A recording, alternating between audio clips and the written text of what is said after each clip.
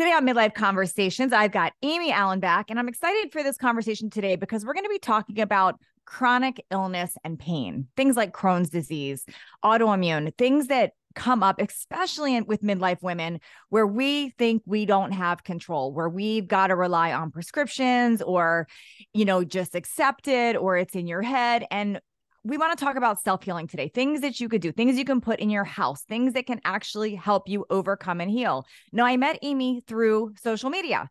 I was sharing about my gut health journey and she chimed in. I get a lot of messages on Instagram, but I happened to see hers and she said, I don't know why, but I feel like I've got this parasite thing too. I've been cleaning up everything else. I need to talk more. So that's how we connected originally. I then saw that she was founder of Next Level Oxygen, and I had been doing my own research into hyperbaric oxygen chambers and oxygen therapy. So I had questions for her. So we became friends. She was out in California recently, and I said, I've got to have you on my podcast.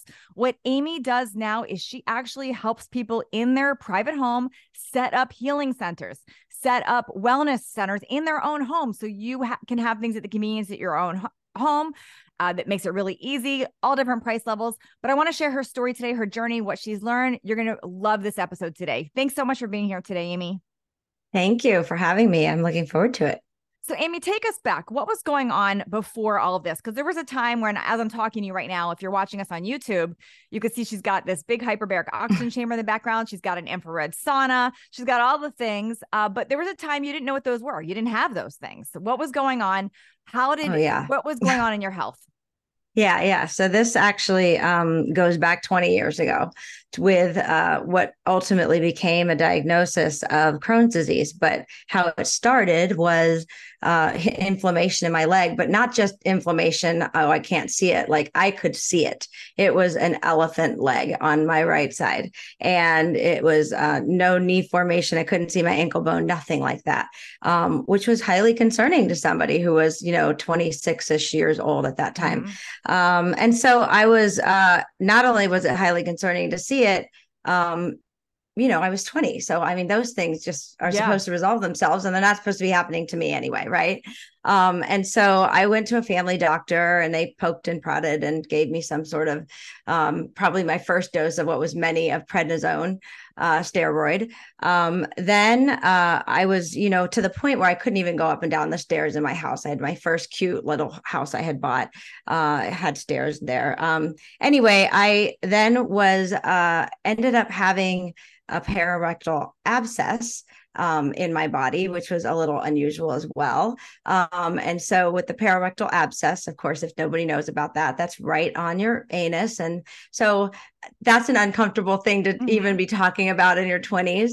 And so, I mean, these two things alone were killing my life socially. Now, were you connecting them together at the time? Were you like, what were you thinking was going on with your body? I had no idea what was going on with my body. And that was kind of the part of the rest of the generation of the story is that I was just going to the family doctor, right, where I started.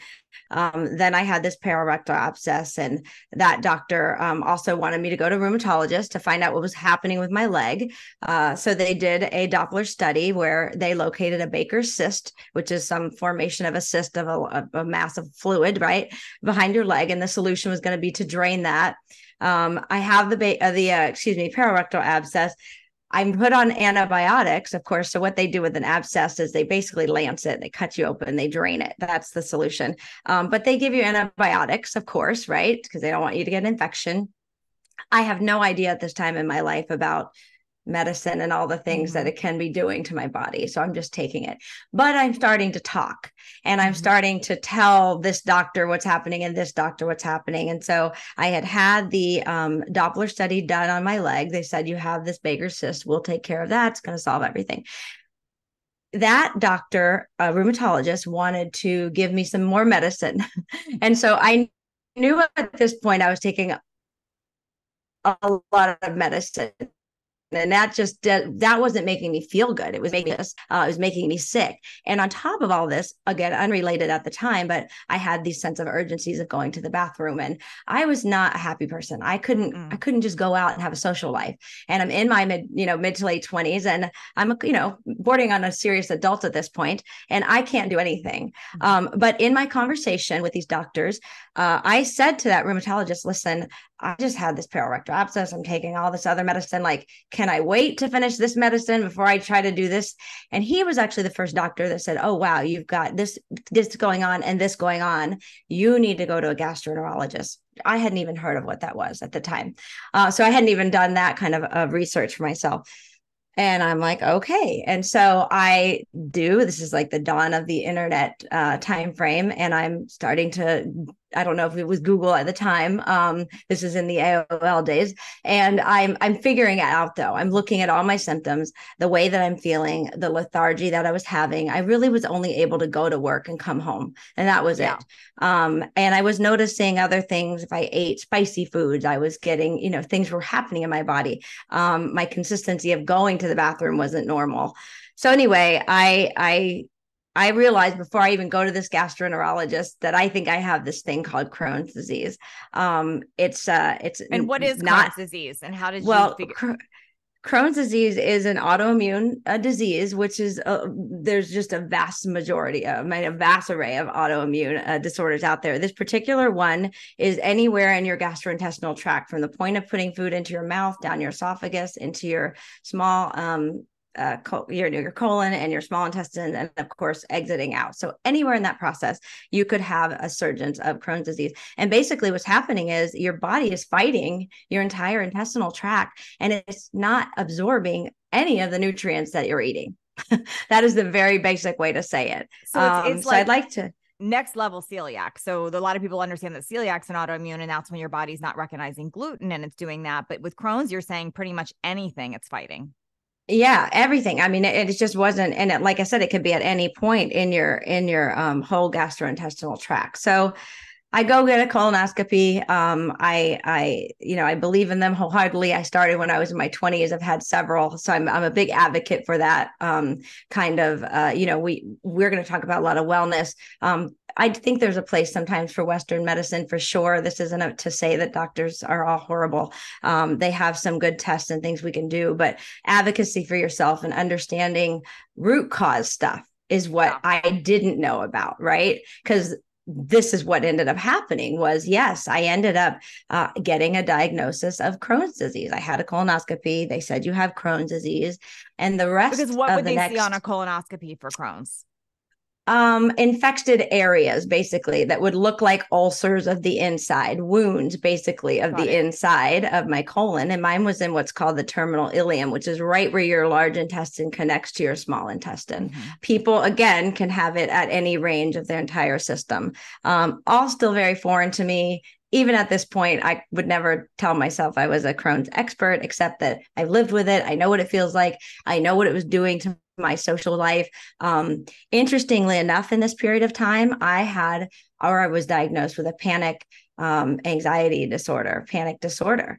Well, it wasn't until years later that I actually understood the gut-brain connection is like the strongest one in our body sometimes. Yeah. And so looking back, I'm like, oh my gosh, like that's what was happening to me. What's so interesting is I know this was your 20s when this was happening, but a lot of, especially women in midlife, they're navigating a lot of this. And what happens is you have one thing, just like you said, you had the swelling, you have the pain, you have the things going on, and then you get another thing, and then you get another thing, and then you get the, like you said, the anxiety and all, and then we start thinking, what's wrong with us? I'm just attracting this bad stuff, or like, I'm just declining, or it's my midlife, or but what you're saying really is important for people to understand, that you've got one thing off whack, especially in your gut, especially in it's your second brain, that could affect a spiral of a number of things. So where you're thinking, what's wrong with me? What's wrong with me? What's wrong with me? It could be just getting to that root right there could spiral and fix everything. Yeah, for sure. And nobody at the time in my 20s ever connected my panic and anxiety with my Crohn's disease. That was a Sure. much later thing that showed up in my own brain. And I would imagine But traditional, anyway, like right now, they would say, okay, cortisone and antibiotics, and now here's Xanax for your stress and your anxiety, right? That they just keep throwing more and more pharmaceuticals. well, I was on Celexa, and then it was like that. I was on Lexapro. I mean, I was on medication for that, which probably could have been resulted fixing the Sure. Crohn's. So with the Crohn's, of course, that was the next round. It was like, Yep. well, here's the prednisone. So this massive prednisone, I had a massive, of course, weight gain, which wasn't helping the social life either. No, And it wasn't helping my mental health because it's, no. certainly I would never say that weight is going to tell you who somebody is, not at Mhm. all. But when you gain, and at 25, 26, 27, when you gain 35 pounds, and you not only the weight gain, I look like a chipmunk. There's something different about steroids that it does to your Yeah, body not that just amazing. makes you up. Not to Yeah. mention all those pharmaceuticals and what they're contributing to your gut, making it worse. Well, and that's what I was going to say. I was on a drug called Asacol. Then I was on a drug called Pentasa. I was taking 16 of these pills a Whoa. day, right? And then I started Remicade, which is actually a rat protein based Oh my gosh. IV infusion. And I remember years later thinking, disgusting. Yeah. Like, this isn't even a human biologic thing. This is coming from rats. I've never been a good shot person or IV person. I ultimately ended up having kind of a reaction that was a vasovagal reaction, which is that was a time of my life I learned about the vagus nerve Mhm. and all the things it does. But I just basically had what looked like a seizure episode. It was really me passing out, but it was the Mm. vasovagal response. So I'm like, okay, no more IVs. We're not going in. I'm not laying there and getting this IV. But so So so all this eight to was ten going years. on. What would, if someone were to ask you about your future at that point, like, what did you think? Were you thinking that this was going to keep getting worse? Like, what was going on in Yeah, your mindset about your life and how, like, what did you yeah. think of when you looked at someone that was healthy or you heard of someone that was healthy? Yeah, so I was jealous because I wanted to be able to go do these things. Like I said, having an urgency to go to the bathroom, which I was still having, taking these medicines, Yeah. it sucks because you either this honestly became a thing. I would go out and I would scope out where the bathroom was Wow. with my friends. And that way, if I had to go, I knew exactly where to go, because I'll tell you, there's nothing worse than having to go to the bathroom and not Mhm. knowing where you're going to go do that. And Yeah. so, and that was even if I went out, because to be honest, there was many times I didn't go out. I'd imagine you'd be Um, scared to go out and eat because you don't know what it's going to do and what it's going to help you. well, and then you're talking about food. So of course you have the doctors who are saying, well, you shouldn't eat the spicy foods, and you shouldn't eat the roughage, which would be like salads and stuff, which in most Mhm. cases in my 20s, I think if I eat salads, I'm healthy, right? Right. And this is hard to digest in your body as somebody with Crohn's. And so it was a lot of mixed messaging, a lot of medicines, a lot of different things. Of course, I still had all the anxiety going on, but that was never coupled together. I wish I, knew then what I know now. I would Mhm. handle those people who deal with anxiety way differently than how I was, of course, Mhm. given the protocols. So yeah, I mean, that went on for 12 years essentially, is the point that I ended up having to have my first and hopefully my only surgery. And that was because I had such scar tissue buildup that happens in your body over time with Crohn's. I'm not sure about celiac, but scar tissue buildup. I was doing regular colonoscopies.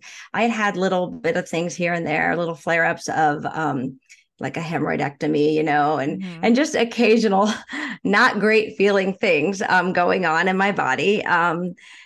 It was just embarrassing. Yeah. If I had to say anything, as you said before, we kind of just say, oh, well, this is just how it is, right? And I was saying that in my 30s, like, Mm. this is just how it is. I mean, what a dumb way to think if I'm going to live to be 85. So where did the pivot come? Because you look at you now, and not only are you healthy, but you help other people's heal through remedies. Like, how did you get to that? Because I would imagine if someone had told you 20 years ago, oh, in the future you're going to have all these things, you would have said, oh, pseudoscience, or what do you mean? It would have been foreign. Like, Well, how did your journey begin? Like, what was your first glimpse on, wait a minute, there are some things that we can do that can fix this that aren't pharmaceutical?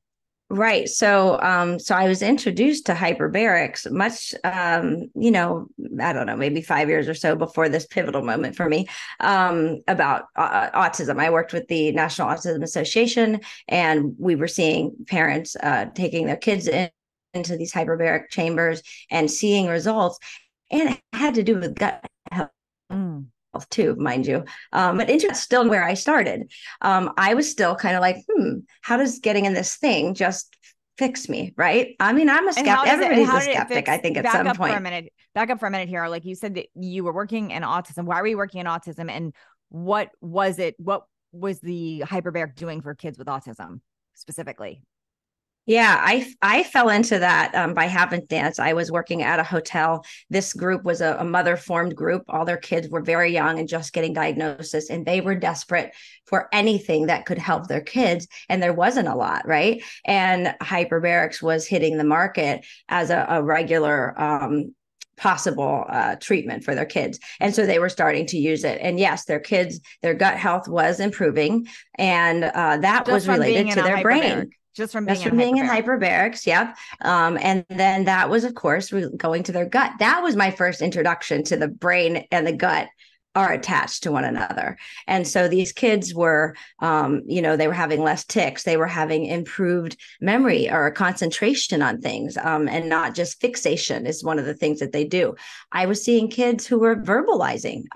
They were able to actually have some fundamental changes. And if you go back and do the research and you read about Jenny McCarthy's story and her son, Evan, like she will tell you that Evan is fully recovered from autism. And they did it with hyperbarics as an adjunct therapy. None of these therapies, I would ever say, is the one that does it. I think there are a collection, but I do think you can find some that are like the best for you. And that's one of the things that I try to do is find out what is going to be the best thing for you. But hyperbarics was exactly what they did. And they saw amazing success with him. And she's been a huge supporter of that, the rest of his, and he's in his early 20s now. So I started to realize and understand about this thing, and I got to be friendly with the manufacturers. But what really got me kind of curious and I wanted to test this theory was I had a blockage in my colon. I went to do a colonoscopy. I was doing them every year, every 2 years. I was on Humira at this time, right? So this time frame is about 2015 is when I had this. I ended up having surgery is what my story is. But I went to have colonoscopy. So I'd already been on Humira, which is a human protein. So, right, I feel better now. At least I don't have rats, stuff in me. So I'm like, okay, it's an injectable. It's very expensive. I didn't like it, but that's what it was, and I was feeling okay. And that's kind of what they tell you. Okay, good. You're feeling good. Stay on the medicine. Right. So anyway, I get this blockage and literally half the size of my pinky. And they're like, you can't have anything, not even a piece of lettuce, because that could obstruct you, which is, of course, a serious reason, right, to end up in the hospital. And they say you need to schedule this surgery like soon. We need to do a resection and get this disease portion. You basically can't eat until you get this done. Liquids only. Yep. Okay. And so I did it on New Year's Eve. Of 2015, and went in that day and I had 8 inches of my colon removed. Wow. But my hyperbaric piece of this story is that I knew that hyperbaric was supposed to be helpful in surgery recovery. I knew that it was supposed to help you recover faster, less scarring, less bruising, quicker healing, less pain. Inflammation, right? Reducing all that stuff and helping. And so I had also learned you could preload. So I reached out to this manufacturer and said, I'm going to have this surgery. Can I have a chamber in my house for, I think it was a month I had it. Maybe it might've been 6 weeks. And I did for 2 weeks before my surgery. I got in the chamber and laid in it, let it do its thing. Didn't necessarily feel anything specific, but I knew the concept of what was happening. Went in, I did my surgery. It wasn't very soon. I guess, when you have that kind of a surgery, you have to go to the bathroom before they let you out. So it was like 3 days later, I get out. Within that first 5 days, I'm back in the chamber now. I have it in my home, so I have it at my disposal, and I can do it the amount of times I needed to do it to see a result. The kicker for me was 6 weeks later, I went to my doctor, my gastroenterologist, who was not the surgeon, but he's the one who'd been managing my care. He does a colonoscopy, and he literally says, if I hadn't known that you had surgery, I wouldn't be able to tell. There was What? no Yeah. there was no visible sign that I had had 8 inches taken up out of Oh my my colon and gosh. actually put back together. And Whoa. I was like, huh? Now, I didn't have this isn't a case study. I didn't have someone else go and have 8 inches removed, not do hyper. What I'm doing? And I said, well, I've been doing this thing called hyperbaric oxygen therapy. And he was like, that's what's helping you. And I was like, okay, wait a second. Maybe this stuff really does work, right? And this is now going into 2016. And so I'm thinking, okay, this is something. So now I need to start learning a lot more about it. And so I'll just jump ahead one more because I have one more big pivotal moment with my journey with Crohn's and hyperbarics and the other modalities. And that is that I did get very involved in hyperbarics, started learning all about it, started hearing other people's stories. I was ready to get off Humira. Humira, you can have allergic reactions to, just in general, right? You know, all that, you see it on the TV and then everything, it's like death. It was tuberculosis you can get. I had regular TB testing, right?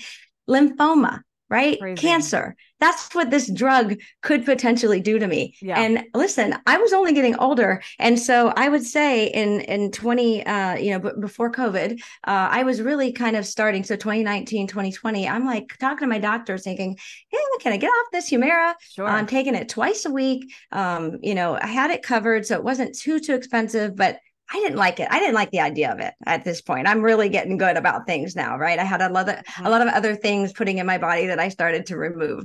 And so they were like, if you don't take it, you're going to have Crohn's and, there's no cure for Crohn's and you'll be sick again, whatever. So what happens is we have a major hurricane. I live here in Florida. We have a major hurricane. I get a lot of damage in my house and it's time to do some mold remediation. At the very same time that I decided to open a med spa, which I had opened for 2 years. I mean, the very same time that I'm opening this thing. And now I have 3 chambers available to me. And I'm still not quite putting it together, but I know this is something that can help me, but I hadn't had it available to me, right? To really use and you only had do the what rental time when you had it right at the very beginning. Right. And then I returned that back. Right. So that was that. I was like, okay, that was a surgery thing, right? That wasn't a Crohn's fixing thing. So these guys come in, they're working on my house, they blow a fuse, 5 days goes by. I don't know it because I'm not in the house. There's no electricity. My 3-month supply of my Humira, which is about $20,000, gone. Oh my gosh. And then that doesn't get replaced. And I go, well, now or never, Aimee. Wow. you either figure out how to get back on this medicine or you trust your gut, which I did, and you do hyperbarics. And I started doing hyperbarics routinely 3 to 4 times a week. And then it was a little less than a year later, I was introduced to hydrogen water, start drinking hydrogen water. I'm now over 2 years of cold turkey going off Humira and not having a single recurrence of my Crohn's issues. That 100%. is crazy. That is crazy. Yes. Okay. So let's get in a little bit into the science of this and why, because first of all, a lot of people listening don't even know what this is. So yeah. Okay. So hyperbaric stands for, it's hyperbaric oxygen chamber. Like, what is that? Why is it hard for people to go and find this? Like, why do you need a prescription for it? How, like, can you get into detail? Cause this is newer to me too. I'd heard of it, but I know when I wanted it for surgeries a few years ago, I couldn't get it. It was like hard to find. Yeah. So talk to us about that, the evolution of it, and what is the actual science behind this, or what do you know for sure about this? Yeah. So I even like to just call it hyperbaric therapy a lot to start with, because we get real confused with the oxygen piece, because that's probably the number one question. Where's the oxygen? Hyperbaric, hyper means increased, baric means pressure. The pressure is the power of what's happening with hyperbaric therapy. What happens with that is that when you're under greater than atmospheric pressure, we live at 1. So as that starts to increase, the gas laws that are all involved simply mean that the oxygen gas molecules are going to be able to dissolve into a liquid. So if you take a soda, for example, and you open it up and you get all the fizz out, right, of the carbon dioxide, those gases were compressed into liquid at one time, right? You don't see them until that all opens. So that's kind of explaining that gas law. Well, that's what's happening under pressure, is oxygen is actually getting into your blood plasma. So the one thing I like to clarify again at the beginning of this is that our current delivery system of oxygen is attached to our red blood cells. We all know we have a red blood cell. There's a little thing called hemoglobin. The little oxygen molecule attaches, and our plasma carries it through our body, and that's how that goes.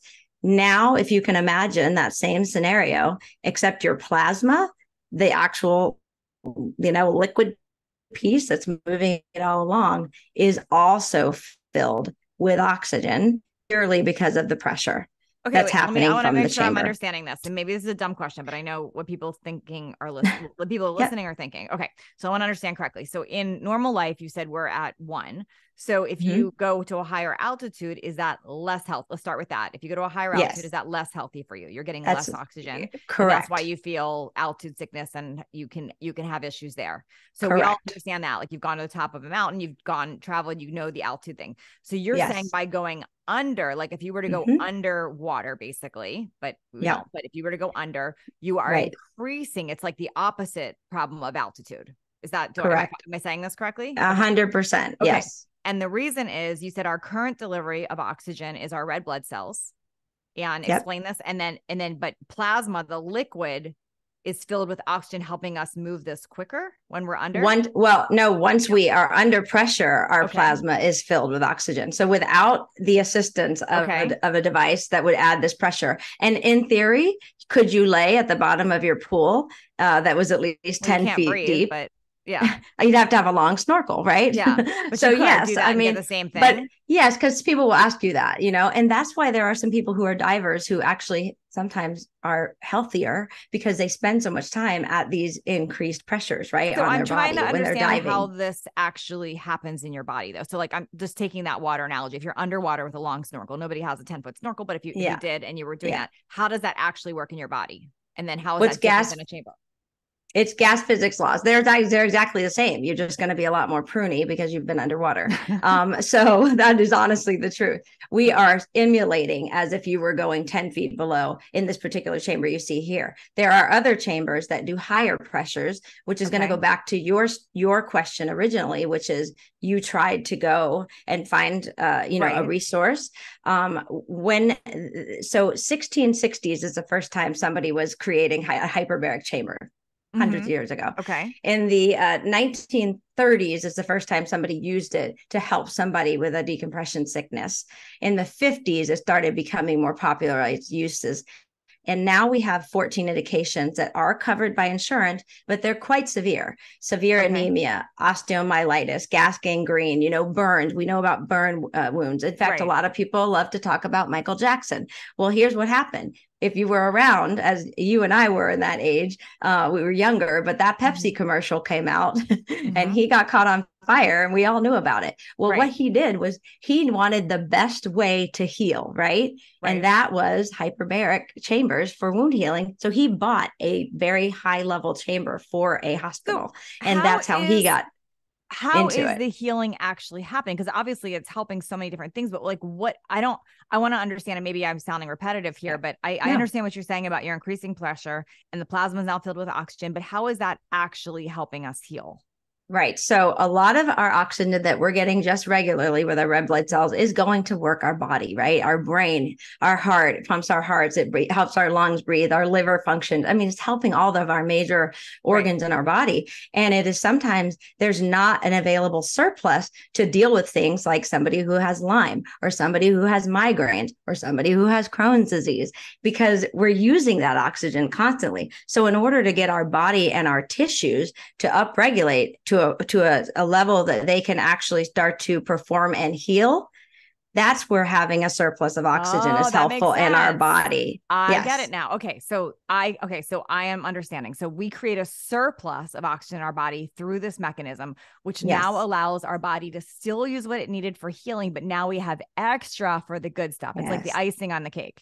Yeah. And it's not just for healing. I mean, we have NFL athletes using this. We've got LeBron James using this. We've got, all kinds of, and I like to bring up athletes because to the common person, they are very in shape, right? Yeah. They eat right. They do everything they can do to be the best. And these guys are using hyperbarics because what happens is when they are exerting their muscles so much, they're breaking that down. They want to recover faster and they want to improve their endurance and performance. Yes. And they're going to get the same thing by virtue of having that surplus of oxygen. Yes.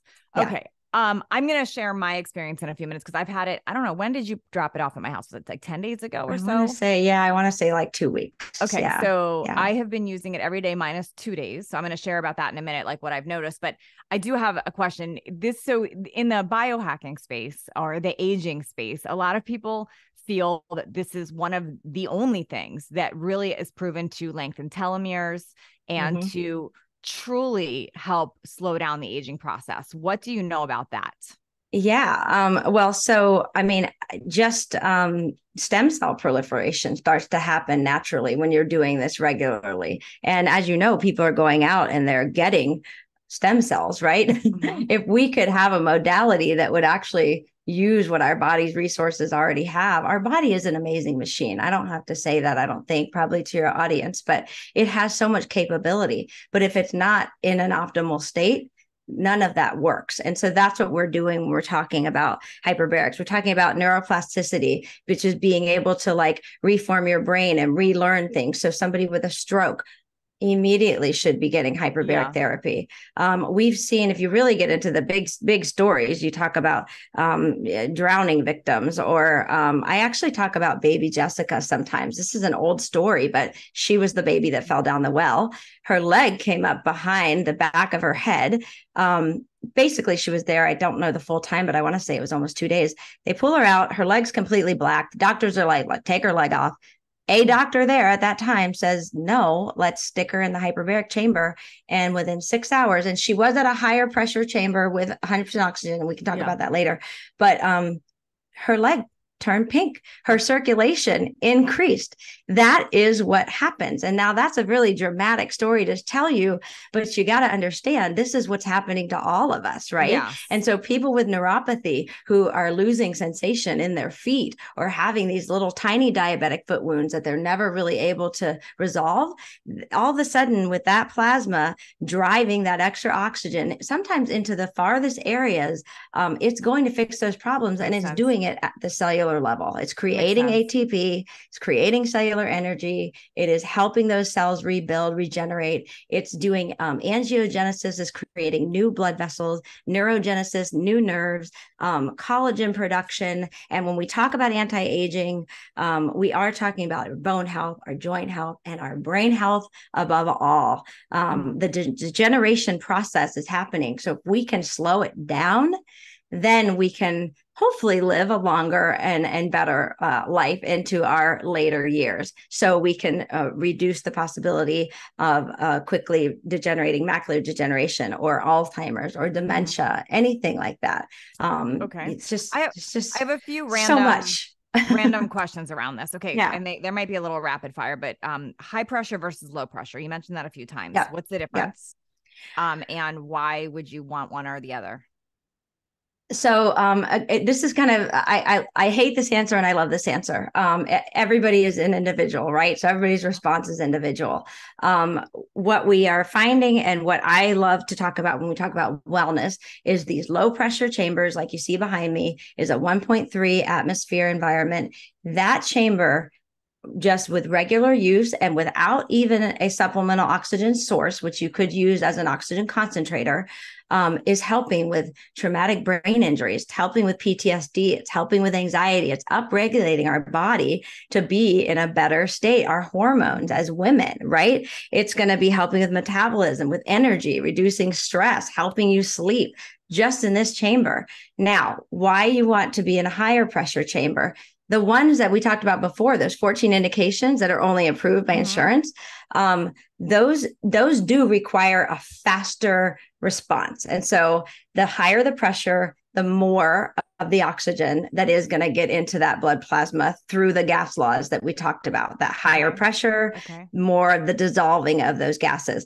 I like to do a really simple analogy though, and that's like putting 87 gas in your car, 93 gas in your car, right? One might run your car better, but if you're driving down to Tijuana, you're still going to get to Tijuana, right? Got it.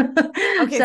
So is that the same as a soft versus a hard chamber? Is that the same Yes. thing? So a soft shell is going to be 1.3 right now. There's nothing that's on the market that is FDA approved to be higher than 1.3. I do share that because this is becoming popular. And when things become popular, manufacturers pop out of the woodwork, mostly from foreign countries. Right. They're exported in, they're white labeled. And you do want to make sure you're doing the right thing and choosing the right modalities for you.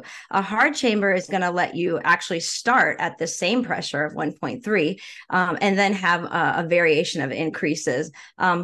I would say to go beyond a 2.0 or 2.2 is rare, and you're reading something you want, and like I might say, like a stroke. You broke up a minute. So sorry about that. You said to go above a 2.0 is to what? Is when you want to address something just very quickly and very as quickly as you can to help get some regulation back in that person. So like a stroke victim, you would could you take the lower pressure and do longer and get that same result? 100%. Yes. There's kind of an average number that 2 hours at a 2.0 environment, 3 hours at a 2.0 environment would be like doing, sorry, I've said this all wrong. So many numbers. 1 hour at a 2.0 environment would be like doing 3 hours in a lower pressure environment. So again, it's a compounding effect with any hyperbarics that you're doing. It compounds over time.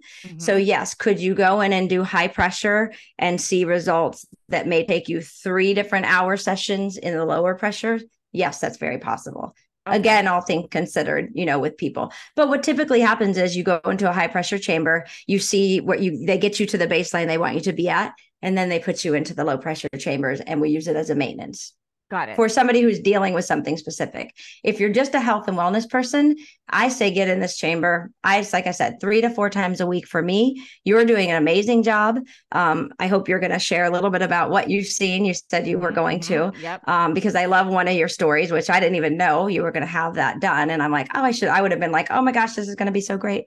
But you had it on your own. And honestly, there's so much to say about hyperbarics. I have even some notes here, but I'm constantly surprised at the stories that I hear, and I know it's all to be true. And a real quick, going back to my Crohn's disease, we know that wound healing, right? Everybody knows wound healing, hyperbarics, burns, stuff like that. Jay Leno just had a situation, he did hyperbarics.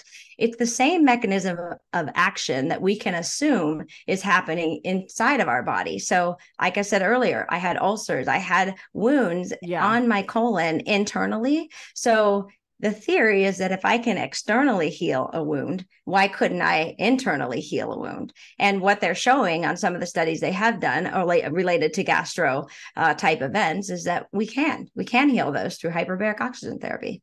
So I've done about 10 sessions. I maybe have skipped probably 2 days since you brought it here. So, but I've done 90 minutes for 10 days now. And only skipping 1 day twice. And I think my first 2 sessions, I did 60 minutes. And what I will say is there's not like a huge, you don't get out like feeling totally different, but I will notice that I'm a little bit more energetic and alert after.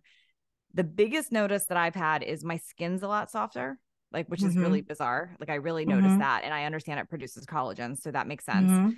And then I did have an IPL done, which is like a intense pulse laser at the dermatologist that I get done once a year, and it is healing a lot faster. So like so where that would normally on my hands and face take 7 to 10 days, it started coming off at 5. So that was an interesting thing to me. Now, the reason I wanted to do hyperbaric was more for inflammation. I wasn't even thinking about skin and things like that, but I was doing it more because of the injuries I've had and inflammation and pain and those things. I will also say that I texted Aimee yesterday and I said, there's got to be something with metabolism here because I get ravenous and I'm not gaining weight. So I looked it up and it does speed up your metabolism and you do burn a high amount of calories while you're in it, which is really interesting. Yeah. Yeah. I mean, I'm always careful when we talk about weight loss. Even you can see the sauna behind me here. There's protocols you can do that are Yeah. weight loss specific with saunas, right?